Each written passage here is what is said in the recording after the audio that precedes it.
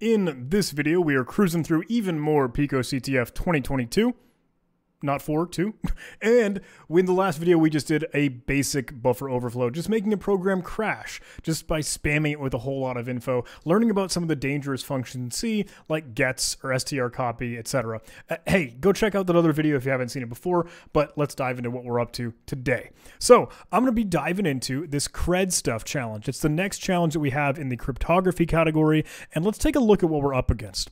It says, hey, we found a leak of black market websites' login credentials. Can you find the password of this user, Culturist, maybe, and successfully decrypt it?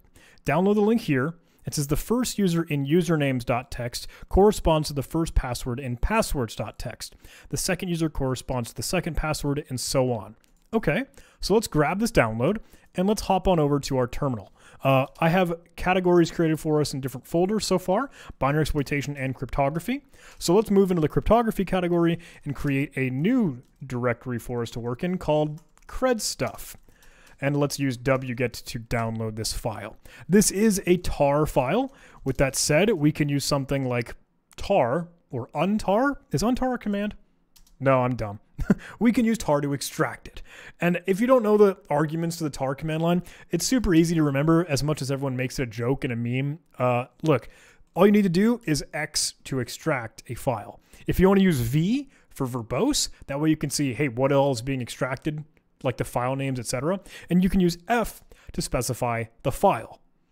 Honestly, all you really need is XF in all reality. Let's use that VF to keep it verbose because we like explicit info. And we'll pass in leak.tar. There we go.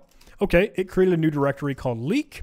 And inside of these, we have two files, usernames and passwords.txt. Let's go ahead and open up both of them in Sublime Text. I'll pass both of these as arguments, and it'll open up for us just like this. Now, I'm going to go ahead and drag this over to the other side so we can make sense of this. And what I'm going to do is just look for that name that we're trying to determine what this thing is. Called Tyrus. Totally wrong on that name. But I'm just going to use Control F. That's it. I'm just going to search for that name. Hit enter and we found it. Okay, that's on line 378, which realistically means, okay, if it matches in lines with this passwords.txt file, we should find their password on 378. I'll scroll down to that number and we should see this string, right? But there's something odd here. This doesn't look like a flag. It looks like the beginnings of a flag. You can see the curly braces here at the end and the underscore to denote something's wonky here. But it's not PicoCTF. It's CVPB-PGS. For a whole lot of veterans, right, for folks that are in this capture the flag world already, this might stick out to you like a sore thumb. And realistically, it does to me because, hey, noting the capitalization and curly braces and things, we are looking at the flag right here, but it is encoded. I don't even know if encryption is the right thing to say here. But when we've been playing with our modular arithmetic in the previous cryptography challenges, this is an example of maybe modular arithmetic based off of the letters in the alphabet and how they could be shifted in one way. Mod 13, half of the alphabet. Let me show you what that is. If folks aren't familiar, this is what they call a Caesar cipher. It's actually ROT13 if you were to try and rotate it, or a substitution cipher. Maybe I'm getting my explanations all mixed up. But this is a Caesar cipher, after all. It is one of the simplest and most widely known encryption techniques. I'm going to put encryption in air quotes, not going to lie. It's a type of substitution cipher in which each letter in plain text is replaced by a letter some fixed number of positions down the alphabet. For example, with a left shift of 3, D would be replaced by A, and E would become B, and so on. The method is named after Julius Caesar, who allegedly, hey, would pass notes and send messages back home or whatever with this technique. Kind of cheesy, kind of silly, but again, known for ROT13 for this gimmick. Now, we could just do this mapping pretty easily. We could write this in Python, as a lot of you, hey, now we've got some skills in doing that. There are a whole lot of tools that could do this for us. We could honestly just Google, hey, what is it, ROT13 decoder? And here's a ROT13.com. I'm just going to paste this in and there we go. There's our flag. That's all it took. And encrypting and decrypting is kind of the same way in both directions, right? Because 13 is half of the alphabet. If I shift this from other rotation and a different quote-unquote key here, you'll see, okay, it's just changing the position of the alphabet.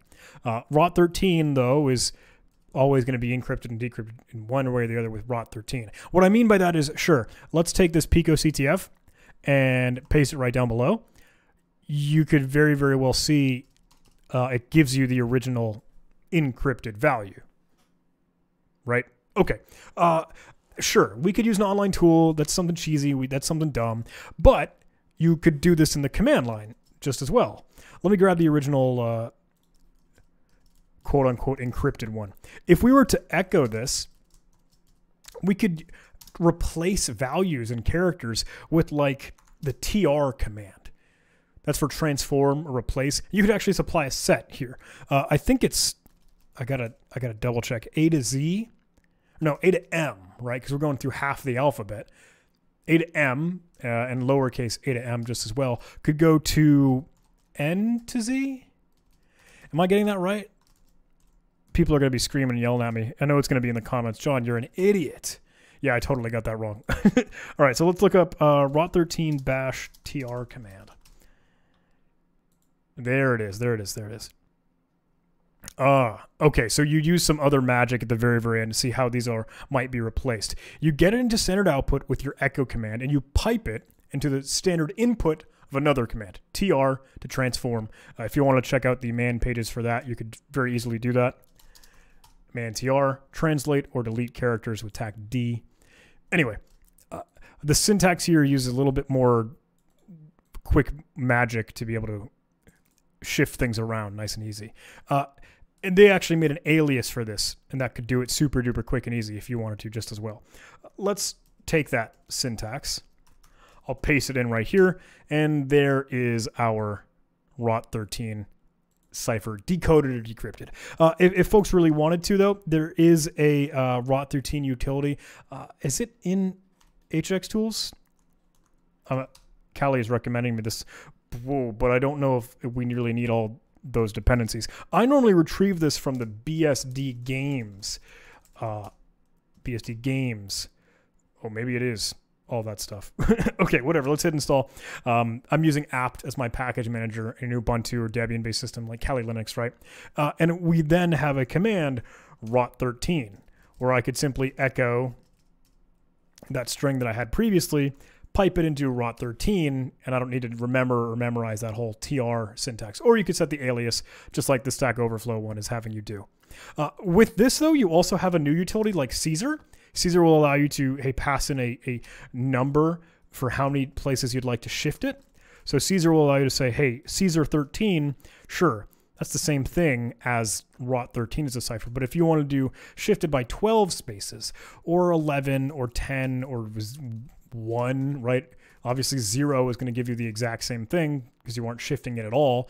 But that's the gimmick. That's the trick. And you could do that with those quick and easy command line tools rather than going out on the internet to Google for, hey, some tool do it for you. That's that. That's all it is. Let's grab our flag and let's go ahead and submit this. What is this? Am I getting the numbers wrong? No, it says saves time. Oh, it's Control F. I was trying to read the first word in Elite Speak and like, what are you talking about? Anyway, let's go ahead and submit this one, and we are cruising in the world, moving up on the scoreboard. Here we go, another 100 points, and that challenge is done. Well, hey, thank you so much for watching, everybody. I hope you enjoyed this video. Kind of simple, kind of easy. Again, we're moving through the training wheels, baby stuff in PicoCTF, but we're having fun, and I hope you're learning some new tricks all along the way. If you did like this video, please do all those YouTube algorithm things. I'd love if you could like the video, leave a comment, subscribe, all those things that help the channel grow, support, share, you know the drill. Thanks, everybody. I'll see you in the next video. I love you. Take care. With